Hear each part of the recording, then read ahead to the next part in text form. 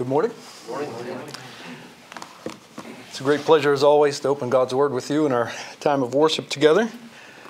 I thought we would revisit today a text that recently came up in a course that I'm teaching in 2 Kings. However, before I ask you to turn there, I'd like to do a short New Testament reading from Matthew 18, the first few verses of Matthew 18. In the words of our Savior in the first 5 verses of that chapter, and then we'll turn to our main text in 2 Kings. Let's hear the word of God in Matthew 18, verses 1 through 5. At that time the disciples came to Jesus, saying, "Who then is the greatest in the kingdom of heaven?" Then Jesus called a little child to him, set him in the midst of them, and said, "Assuredly I say to you, unless you are converted and become as little children, you will by no means enter the kingdom of heaven. Therefore, whoever humbles himself as this little child is the greatest in the kingdom of heaven. And whoever receives one little child like this in my name receives me." And when I'm reading there, I'll ask you to turn to 2 Kings chapter 5, which will be our main text. And this is the narrative of the healing of Naaman's leprosy. And the narrative goes on for quite a bit, maybe 20 verses. I know it's a longer scripture reading, but we'll take a moment to read these verses to get a sense of the entirety of this scene and its context. So let's read 2 Kings chapter 5, and we'll read down to chapter 19 of our text. So let's hear the word of God together. Now Naaman, commander of the army of the king of Syria, was a great and honorable man in the eyes of his master, because by him the Lord had given victory to Syria. He was also a mighty man of valor, but a leper. And the Syrians had gone out on raids and had brought back captive a young girl from the land of Israel. She waited on Naaman's wife. Then she said to her mistress, "If only my master were with the prophet who is in Samaria, for he would heal him of his leprosy." And Naaman went in and told his master, saying, "Thus and so said the girl who is from the land of Israel." Then the king of Syria said, "Go now, and I will send a letter to the king of Israel." And so he departed and took with him 10 talents of silver, 6,000 shekels of gold, and 10 changes of clothing. And then he brought the letter to the king of Israel, which said, "Now be advised when this letter comes to you that I have sent Naaman, my servant, to you, that you may heal him of his leprosy." And it happened when the king of Israel read the letter that he tore his clothes and said, "Am I God to kill and make alive, that this man sends a man to me to heal him of his leprosy? Therefore, please consider and see how he seeks a quarrel with me." So it was when Elisha, the man of God, heard that the king of Israel had torn his clothes, that he sent to the king, saying, "Why have you torn your clothes? Please let him come to me, and he shall know that there is a prophet in Israel." Then Naaman went with his horses and chariot, and he stood at the door of Elisha's house. And Elisha sent a messenger to him, saying, "Go and wash in the Jordan 7 times, and your flesh will be restored to you, and you shall be clean." But Naaman became furious, and he went away and said, "Indeed, I said to myself, he'll surely come out to me, and stand and call on the name of the Lord his God, and wave his hand over the place, and heal the leprosy. Are not the Abana and the Pharpar, the rivers of Damascus, better than all the waters of Israel? Could I not wash in them and be clean?" And so he turned and went away in a rage. And his servants came near and spoke to him and said, "My father, if the prophet had told you to do something great, would you not have done it? How much more then, when he says to you, 'Wash and be clean'?" And so he went down and dipped 7 times in the Jordan, according to the saying of the man of God, and his flesh was restored like the flesh of a little child, and he was clean. And he returned to the man of God, he and all his aides, and came and stood before him and said, "Indeed, now I know that there is no God in all the earth except in Israel. Now therefore, please take a gift from your servant." But he said, "As the Lord lives before whom I stand, I will receive nothing." And he urged him to take it, but he refused. And so Naaman said, "Then if not, please let your servant be given 2 mule loads of earth, For your servant will no longer offer either burnt offering or sacrifice to other gods, but to the Lord. Yet in this one thing may the Lord pardon your servant. When my master goes into the temple of Rimmon to worship there, and he leans on my hand, and I bow down in the temple of Rimmon. When I bow down in the temple of Rimmon, may the Lord please pardon your servant in this matter. Then he said to him, Go in peace. And so he departed from him a short distance. And we'll end our reading there. Well, in Matthew 18, Jesus told us that quality of faith that he prizes the most, childlikeness. He said, unless you are converted and become as little children, you will by no means enter the kingdom of heaven. And by this important and memorable teaching, our Savior taught us that our faith has to be meek and it has to be trusting. Our faith has to be humble. It has to be unhesitating. And that this childlikeness of faith is particularly beautiful in his eyes. He also taught us that we must be converted in order to have this quality of faith, converted by the sovereign grace of God, converted from our own pride, our own self-reliance, to the humble and trusting faith of a child of God. Now, this episode from Elisha's ministry in 2 Kings chapter 5 very powerfully and poignantly illustrates these points that our Savior made. And this passage from long ago in Israel's history still today calls us to have childlike faith in the Savior. Now, the teaching of this passage before us in 2 Kings takes place by way of a contrast between two characters. First of all, there's Naaman. He is identified as a Syrian general. And the passage opens up by telling us he was a great and honorable man. It goes on to say that he was a mighty man of valor. And he was prideful about who he was and where he came from. And when he encountered Elijah and his instructions, he thought that was quite beneath him. Secondly, you have this unnamed young girl from Israel who was taken captive and who served as a servant to Naaman's wife. But she has faith. She knows the true God. And there's no doubt in her mind that the God of Israel could indeed heal Naaman from his leprosy. She says so in verse 3. So the initial contrast of this passage is between a great and powerful and prideful unbeliever versus a young girl, a young servant girl, a young girl who, as a child, has childlike faith in the God of Israel and believes that the one true God of Israel can indeed heal this man from his leprosy. Now, it's important to note that the Hebrew text calls this girl a little child. Na'ara katona in Hebrew, that's the phrase, literally a little child.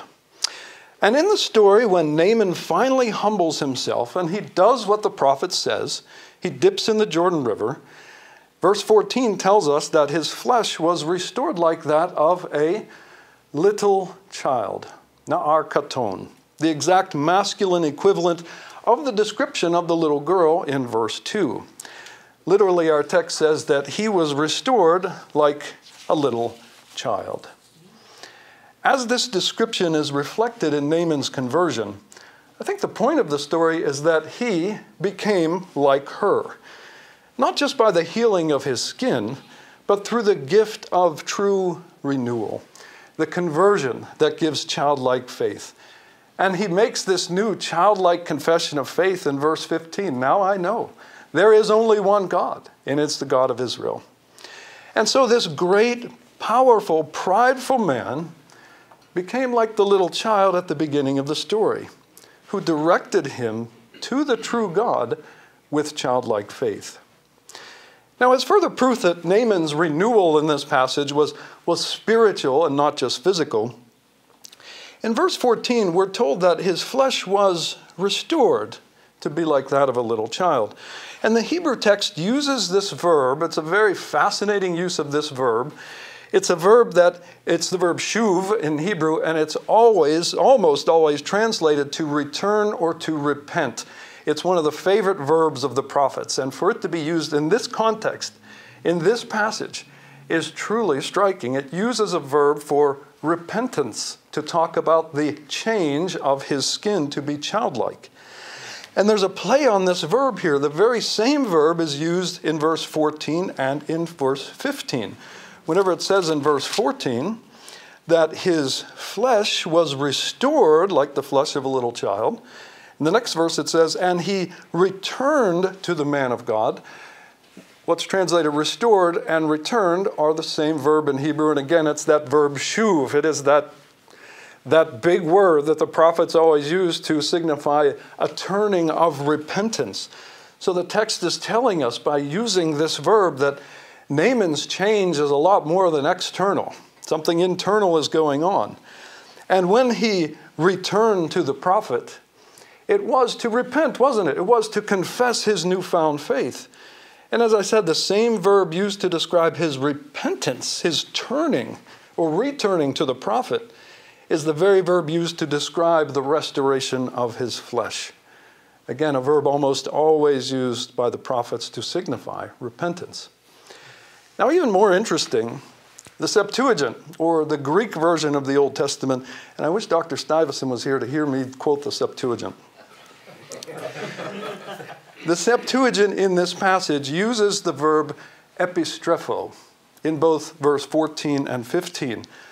And that verb is almost always translated to convert or to be converted. So the Greek text says his flesh was converted like the flesh of a little child. And in Matthew 18, that is the exact verb that Jesus used when he said, unless you are converted and become as little children, you will by no means enter the kingdom of heaven. So when Jesus said this, I think he almost certainly had in mind the story of Naaman and how it illustrates our need to become converted and to become like a little child. Naaman became like a little child as he confessed his faith and became converted. Now, it's important to understand that the healing of Naaman's leprosy in this passage was an outward illustration of the inward work of conversion. The renewal of his skin to be like the skin of a child outwardly illustrated the renewal of his heart to have childlike faith. Now, you know, very often in the Old Testament, diseases, and especially leprosy, are represented to us as an illustration of the unclean condition of the heart of mankind. And God's power to heal the body is an outward illustration of the power he has to heal the soul, to bring renewal to the inward man. And that's why Jesus went about healing all kinds of diseases in his ministry, to demonstrate and to prove that he has the willingness and the power to forgive our sins and to convert our souls and give us a greater kind of healing. And Jesus said as much in Matthew chapter 9. Just before healing a paralytic man, he said this, so that you may know that the Son of Man has power to forgive sins. Arise and take up your bed. His healing illustrated his forgiveness and Christ's power to forgive. And that's what Naaman learned in this passage, and that's what we learn from his story, that the Lord is willing and able to forgive our sins, to restore our souls, to give us childlike faith. And that is the greater healing that we all need. Now, we've already seen how Jesus seemed to reference the story of Naaman in Matthew 18 by the connection of childlikeness and conversion. But on another occasion, Jesus referenced this story explicitly, and that was in Luke chapter 4. When Christ was opposed in the synagogue in his hometown of Nazareth, he was determined to go elsewhere to take his ministry and his gospel to others who would hear it. And he said to them this, upon leaving their presence, he said, many lepers were in Israel in the time of Elisha the prophet, and none of them was cleansed or made clean, except Naaman the Syrian. In other words, there were many in Israel who could have been cleansed, but God chose to cleanse this foreigner, this non-Israelite man. And his point was that just as it was in Elisha's day, if his ministry was going to be rejected in Israel, that he would go to the Gentiles And that's exactly what he did. He left from there and went to Galilee of the Gentiles. But the point he made is that God's grace is a sovereign grace, isn't it? He saves whom he wills to save. And it's according to his own choice and his own wisdom. And that too is illustrated in Naaman's story. In the story, the king of Syria sends Naaman with a letter and gifts to the king of Israel and asks him to heal Naaman. The king of Israel, who is unnamed in this passage, but we know it was Jehoram, it was Ahab's son, he tears his clothes and he says, "Am I God? Can I heal someone? This man's only looking for a quarrel with me." Now, Jehoram was a prideful and evil king, and it never crossed his mind to send Naaman to the prophet Elisha. Even the young servant girl knew to do that because of her faith. But the king of Israel responded in his own childlike way, right? And not in a positive sense. He threw a temper tantrum, and he obviously had no trust in the God of Israel or his prophet. So this is the story of not one, but two powerful, prideful men. The Syrian general who is saved, but the king of Israel remains in his sins, bested by the wisdom of a little girl. The point is that God is sovereign in salvation. The Lord had chosen Naaman to be one of his children and to give him childlike faith. But he left the king of Israel in his own pride and unbelief. And the sovereignty of God in salvation is the very element of this story that Jesus underscored and emphasized in Luke chapter 4. Now, there are a few other ways that Naaman's childlike faith come out in this passage. In verses 11 and 12, he had an angry outburst at the suggestion that he dipped 7 times in the Jordan River, saying that the rivers of Israel were far inferior to the rivers of Damascus. And before I pursue that point, let me take a little side point and point out that I think what we see in the interaction between Naaman and Elisha and Naaman's servants is an illustration of the gracious simplicity of God's commands to us for our own good. In the story, he says, "Wash in the Jordan 7 times." And Naaman thought that was ridiculously easy. He was expecting something great, something big to happen, some big command, some big ceremony, some big to-do. And so he thought that was beneath him. The prescription for his healing didn't live up to his own expectations, right? Talk about a beggar being choosers. But his servants step in at that moment and they say, "Look, if he had told you to do something great, wouldn't you have done it? How much more just do this simple thing, what he commanded?" And that turned out to be pretty wise advice. And we can turn that into an applicable point, right? What God commands us to do is a very simple thing. Believe in the Lord Jesus Christ, and you will be saved. That is the prescription for our salvation. Nothing more, nothing less. Let's apply the logic of Naaman's servants here, right? If God had commanded you to do something great, right? If he said you have to climb the highest mountain and you have to swim the farthest sea if you want to be saved, you would do it, right? To save your soul, wouldn't you? You would do that. How much more this simple thing that God commands us to do? So we don't question it. We don't scoff at it like Naaman did. We recognize the graciousness of the simplicity of the command, and we do it, right? Is what Naaman's servants told him to do. But you have that episode early on in the text where Naaman, he's not going to do this. These waters of Israel are far inferior to the rivers back in Damascus. He'll have none of this. But that was the old Naaman, right? After his conversion, after his confession, he asked to take these 2 mule loads of dirt home with him, right? Now he can't leave without taking a little bit of Israel with him. If he couldn't stay there, he's going to take some with him in order to create a suitable place in his homeland to sacrifice to the one true God. At first he looked down on the land and the rivers of Israel, but then he couldn't leave without taking some with him. Now this whole business of which land is better than the other, which rivers are better than the other, that at the beginning that was just superstitious national pride in his heart. But something changed. Psalm 102, which we sang a few moments ago, says of Zion, that God's servants take pleasure in her stones. They show favor to her dust. And what this means is that to God's people, everything is precious about the place where God chooses to meet with his people. In the Old Testament, that was the land of Israel. But in the New Covenant, God meets with his people corporately in the church. Whenever the true church gathers, wherever it may be found throughout the world, that's where God meets with his people today. But the point we see in Naaman's story is that childlike faith produces a love for Zion and a determination to worship the true God faithfully. Naaman had to take a bunch of dirt home with him to accomplish that. But what does it look like in our lives to love Zion? Well, we need to love the church of Jesus Christ. We need to love everyone in the church of Jesus Christ, everyone. We need to be intimately concerned with and deeply involved in everything that has to do with the church with love.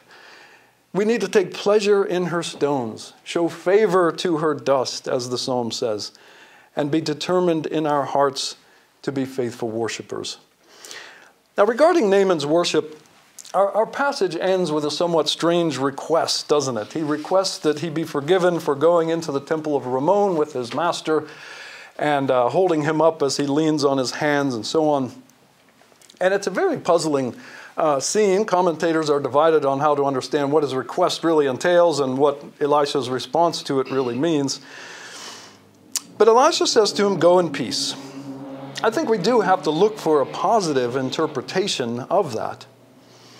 Perhaps, and it's okay to say perhaps in a sermon, you can do that. Different passages admit of different interpretations within the analogy of Scripture, so this is one of those passages, I think. And I would say perhaps the prophet's permission for Naaman to do this is based on the same reasoning of Paul in 1 Corinthians 8, when he talked about eating meat sacrificed to idols. The question was, can you eat meat sacrificed to idols? And Paul said, yes, as long as you are not offending another person's conscience, because all of those false gods to which this meat is sacrificed are imaginary anyway. They do not exist. There is only one true God. So perhaps Elisha gave Naaman permission to help his master into the temple of Rimmon because there is no Rimmon.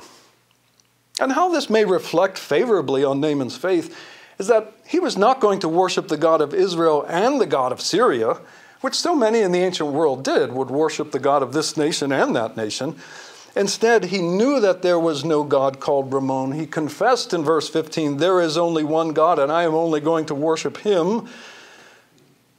But I think the main lesson is this. No matter what you think about that interaction over the temple of Rimmon, the main point is this.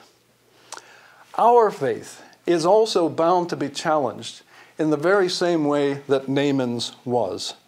He's a new believer, and he found out that the job that he had, the traditions out of which he came, the culture in which he lived, that all of these factors now presented a very difficult case of conscience. What do I do in this situation?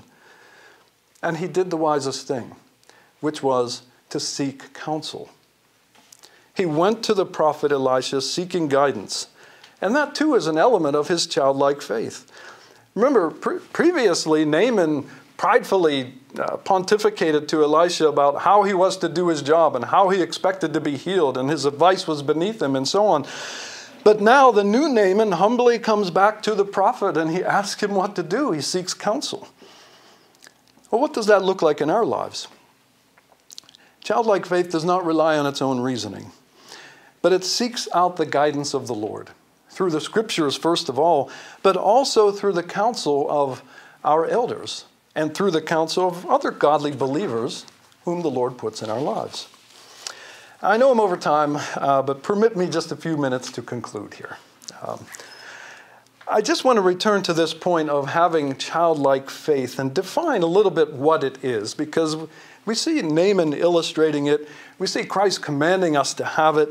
So what is it? What are the good qualities that make faith childlike? Let me suggest three things very briefly in conclusion. And those three things would be trust, dependence, and simplicity. First of all, trust. Perhaps the most basic understanding of childlike faith has to do with implicit trust. Children tend to be trusting. They haven't lived long enough to become suspicious or cynical. Now, to be trusting in general is not in itself a virtue, but it is a key element of true faith, of childlike faith, in how we approach the Lord. And that is to say, we cannot trust ourselves. We cannot trust our own thoughts, our instincts, our opinions, our inclinations. We cannot trust those. We must implicitly trust the word of our Savior without reservation, as a small child would trust what his father says to him. And that aspect of childlike faith, I think, is best summarized in Proverbs 3, verse 15. Trust in the Lord with all your heart and lean not on your own understanding. So trust. And the second is dependence. Dependence. When we talk about childlike faith, that of course has reference to the parent-child relationship. That's the whole metaphor in childlike faith. And a key element there is dependence. Young children are completely dependent. Right? The IRS even calls them that on your tax forms. Dependents, that's what they are. Childlike faith highlights dependence as an element of true faith. We have to be constantly mindful of the fact that without Christ, we would be utterly lost. We would be nothing and nowhere, dead in our trespasses and sins. And in this regard, we must be like children before our Heavenly Father, consciously dependent upon Him alone, always thankful for what He provides. And thirdly and finally, I would say childlike faith is a simple faith. A new believer in this passage, he didn't know much, but he knew as much as that little girl at the beginning. He knew what he said in verse 15, there is only one true God, and that's the God of Israel. Childlike faith is a simple faith. Now, this does not mean that we should be content to simply know the bare basics of the gospel without growing in knowledge. Growing in our knowledge of the truth is part of the Christian life, and it's part of our Christian duty as disciples. A disciple is a student, a learner. And there is much to learn because the truth of God is deep and it is glorious. It's not simplistic. It's not minimalist. So childlike faith isn't contentment with just a little bit of knowledge.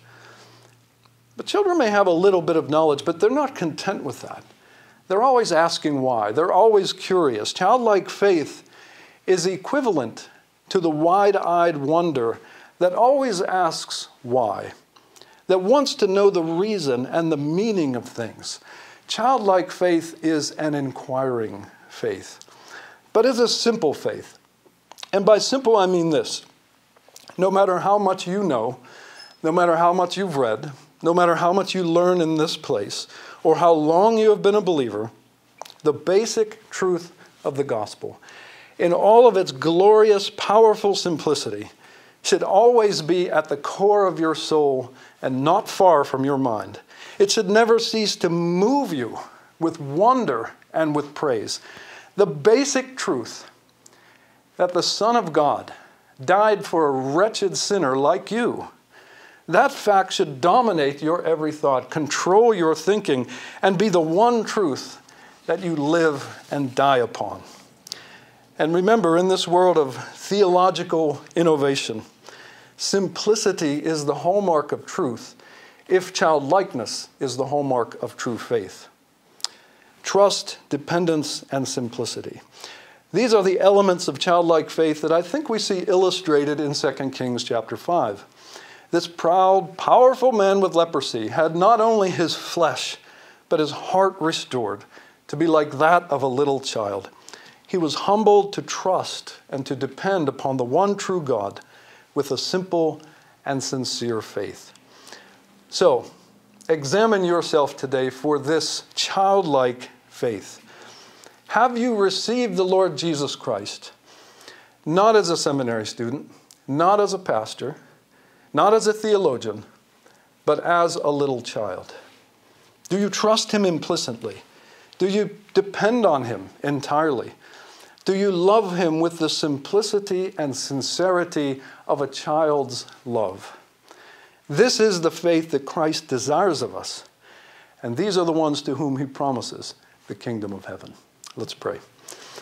Father, we thank you for your word, and we pray for this precious childlike faith that we cannot produce on our own. Only you can renew us. Only you can remake our hearts and give us this trusting, dependent, and simple faith in you that you desire to see. Father in heaven, give what you command. We pray in Jesus' name. Amen. I know we're way over time, and I apologize for that, but we can't think about childlike faith without singing Psalm 131. So let's sing 131A. Please stand.